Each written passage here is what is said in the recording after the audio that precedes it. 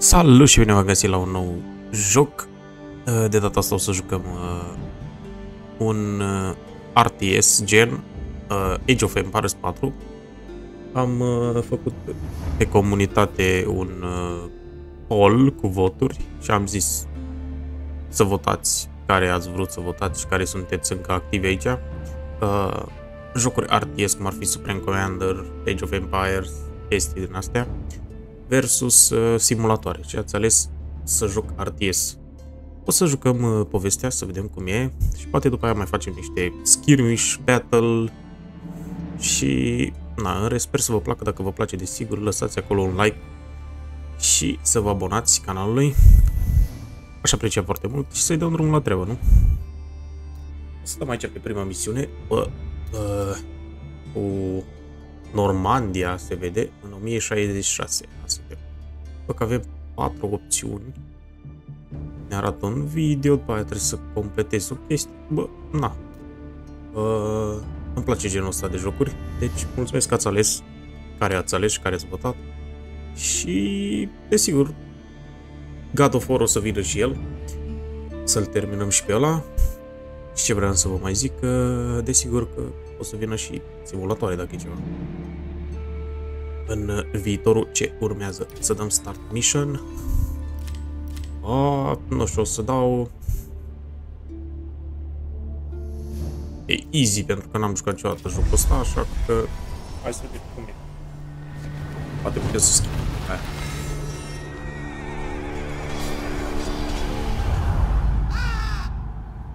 Some events leave a deep mark on history, but none on the land.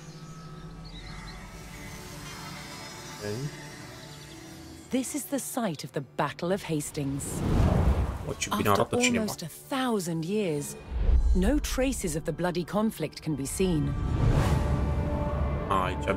But here, the fate of England turned. It's where a king was killed, and his victor claimed the throne. I-au pus pe aia computerizație în Conquest, în background real. October 14th, 1066. We know what happened here on this day, thanks to this. Okay. The Bayer Tapestry. A carefully preserved illustrated record of events. It shows the main players. Harold, the newly crowned Anglo-Saxon King of England, and his challenger, William, Duke of Normandy. William claimed the previous king had promised him the crown. So, he assembled an army and prepared to sail to England to fight King Harold for the throne. But a storm thwarted his plans. O să facem și Supreme Commander, toate Harold discovered that a Viking invasion had landed in the north, another threat to his crown. So he raced to fight them. In France, William waited for the right conditions to sail across the channel to England. O să-l terminăm.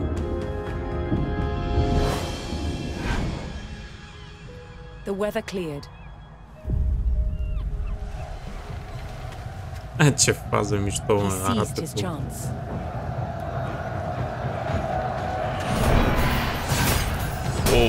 250 miles north, Harold had defeated the Vikings. Now, hearing of William's arrival, his army sped south. At 9 o'clock in the morning, on this hill, William's Norman army were ready to do battle with Harold's Anglo-Saxon men. The stage was set, and up for grabs, England itself. The Battle of Hastings.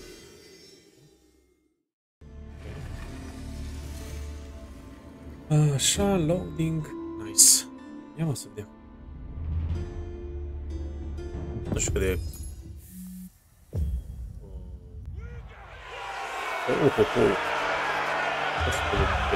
On October...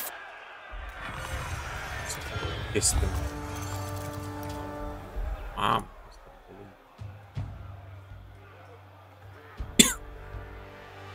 Speci blue. Ok. Ia mă, ce trebuie să fac aici? Atac Harold Army.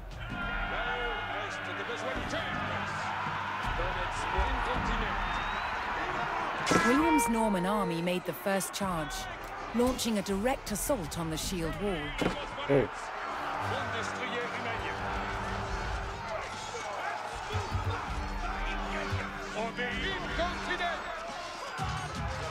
Though William's army fought fiercely against the shield wall, it would not yield. As one man fell, another took his place.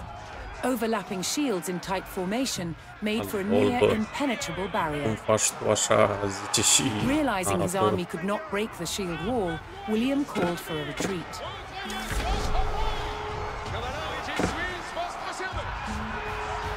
William's feigned retreat was working. The Anglo-Saxon army broke their shield wall formation, leaving gaps for William to make a move. Deci am dat retreat.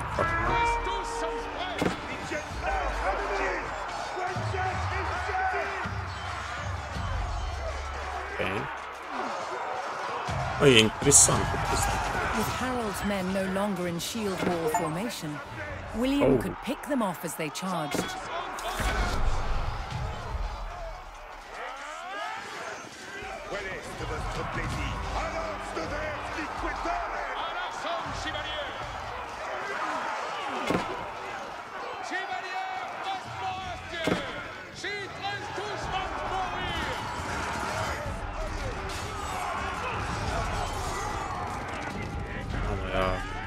Push them.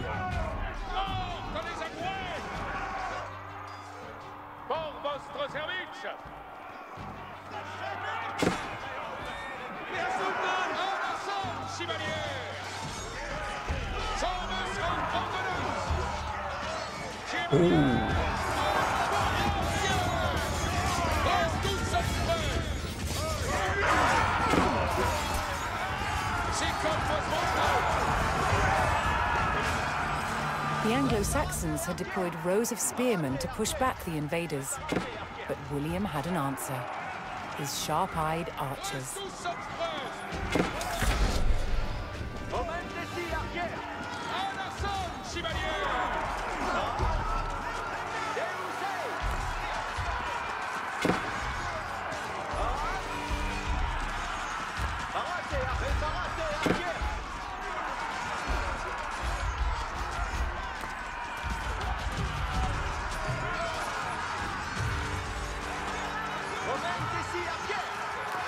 More Norman men-at-arms reinforced William's army.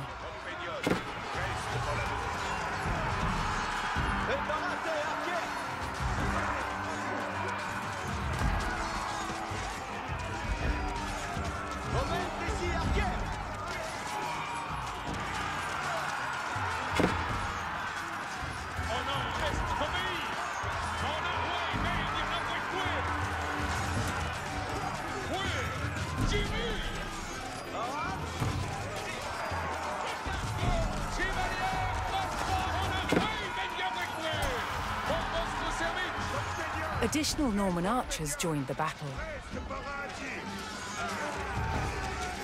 Anglo-Saxon archers joined the fray, and the Normans' deadly cavalry ready to charge. But first, William's forces had to eliminate the enemy spearmen, whose sturdy polearms could easily bring down a horse.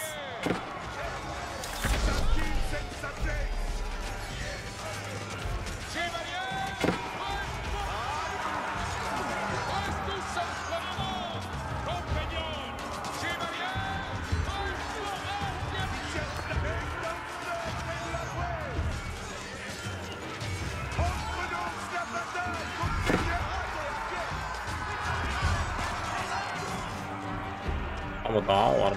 Yok.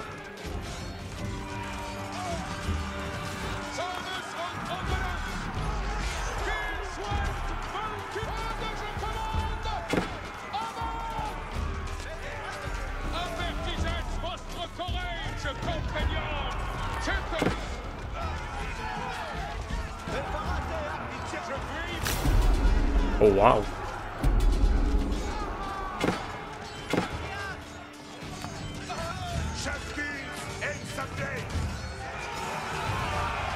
Oh. With the threat of spearmen cleared from the field, William's cavalry was free to charge at the Anglo-Saxon archers.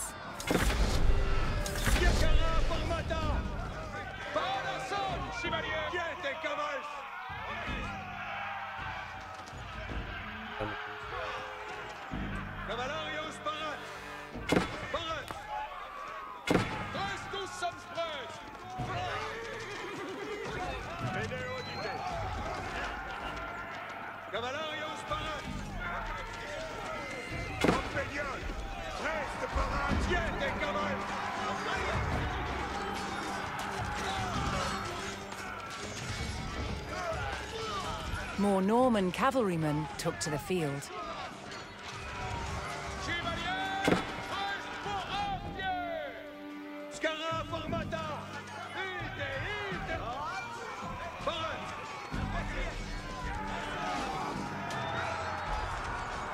The Anglo-Saxon army was in disarray.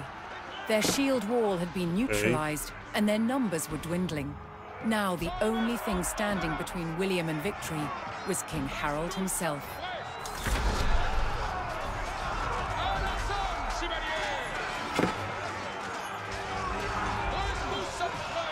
The last of Harold's men encircled their king, prepared to lay down their lives to save his.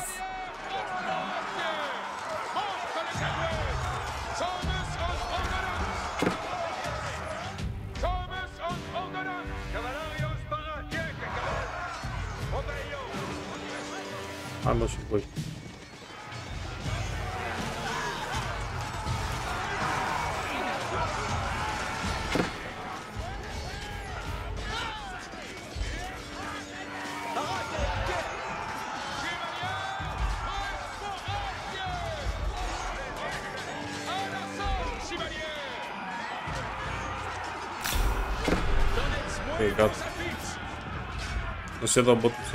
The Anglo-Saxon King Harold had fallen. In the confusion, some loyal soldiers fought to the death, while others scattered in panic. Era o poți acolo, n-avea cum.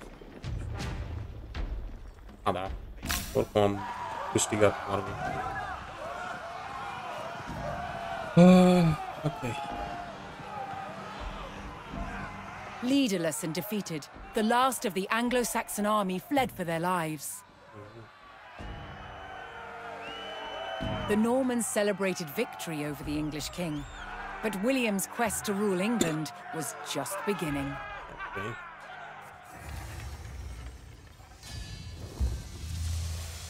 Bun. Victory, bun. Ăla era regele ăsta.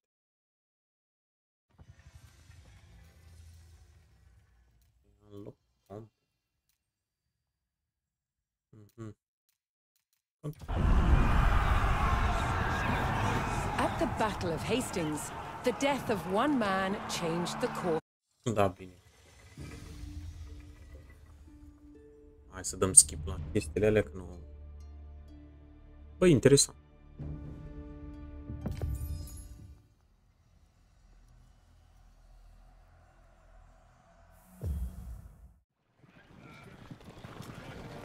Yeah. William the Conqueror marched north, with his army of Normans determined to take back the rebel-held city of York. Okay. But in his path stood rebel towns that harbored William's northern enemies. He would take the towns back by force.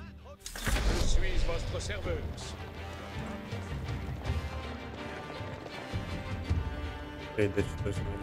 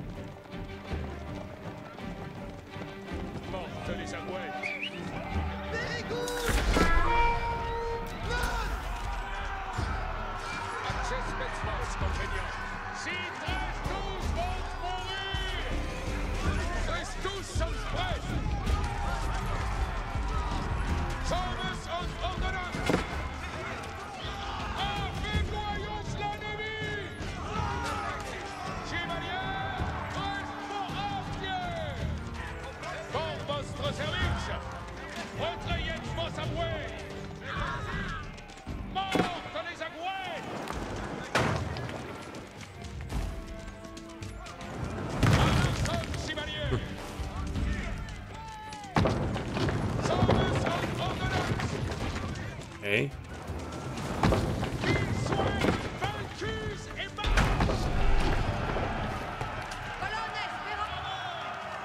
The Normans captured the town of Middlethorpe, establishing their presence in the north. With reinforcements to his armies soon arriving, William would need more resources to supply them. Okay, build up your economy. Unde mă aici?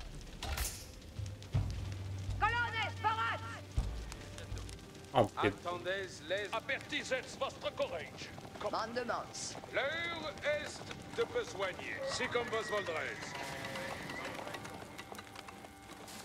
Retrayez vos amouets. Mais Ok, deci am... Parades, archère, in avant. Obedio. Am... Spero, laburo. Build additional farm. Farm. Massone.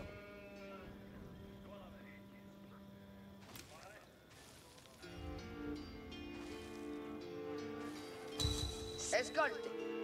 Intendo. Laburo. Ubi vado. Ok. Deci ne-am furat, am furat tot aici și cum avem noi. Parats. Escolto. Escolte. Comprendo. Enough resources. Mandements.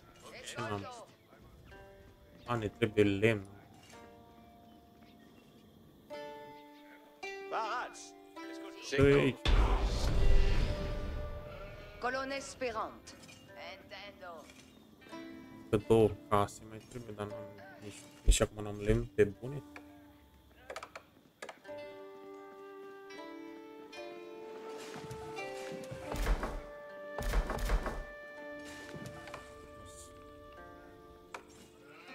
E să ocupă de asta. Mamă, ți-am pus să duc după lemn. Sper să vă placă primul video din jocul ăsta. Dacă vă place. Preparate, archères.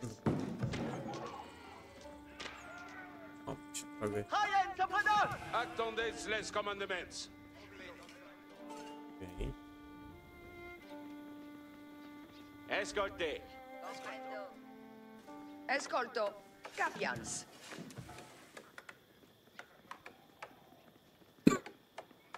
Asta mi-ajută de pe Escoltes, colones. Escolto. Edifico. Intendo. Laborans la terre. Comprendo.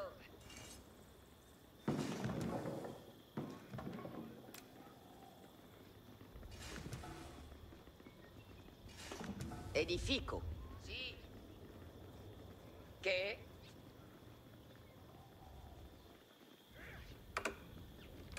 Quad? Da, mișto.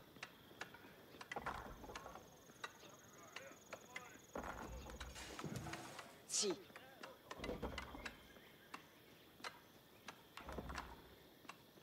Spero. Parats. Capio. Parats sommes. Bene. Laburo.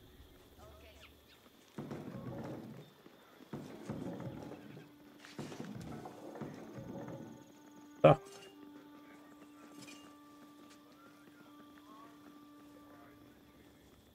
Sper că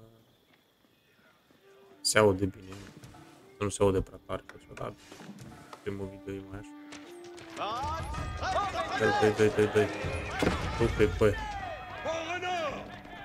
L'heure est de besoigner. Să mai construim ferme. Escolto. Trading. Laburo.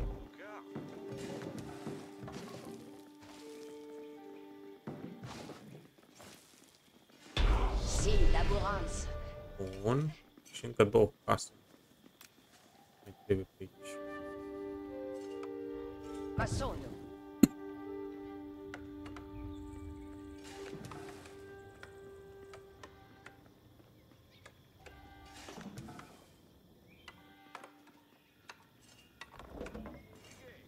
Trebuie să iau și lambă. Mais...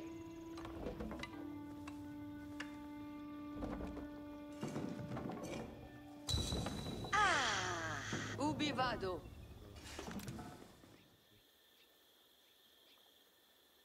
Laburo.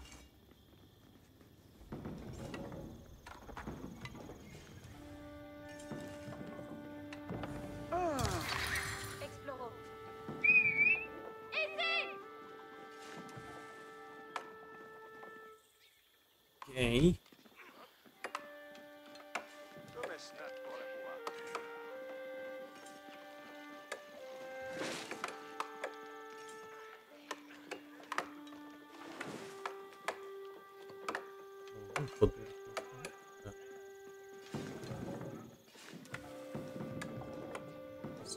Sì. Edifico. Ce chestii are și găini, casa, gata, făcut tot. Mișto.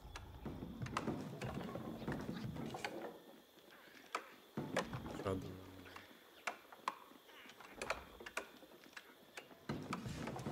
Aici adunăm resurse, de aia.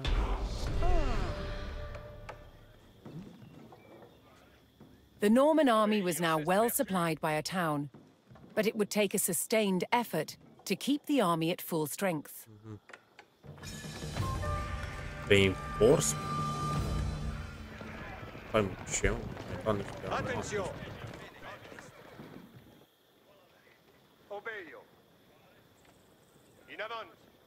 Another rebel town, Fulford, stood in defiance to William's rule. Capture.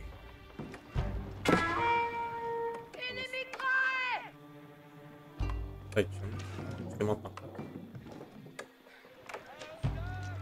Odite, servientes! Mi l-am omorât pe ăla. Sito! Prende! Chitte! Dar cred că atât pentru acest prim video cu Age of Empires 4. Sper că v-a plăcut, desigur, dacă v-a plăcut, lăsați acolo un like și să vă abonați canalului și noi ne auzim, desigur, data viitoare. Salut!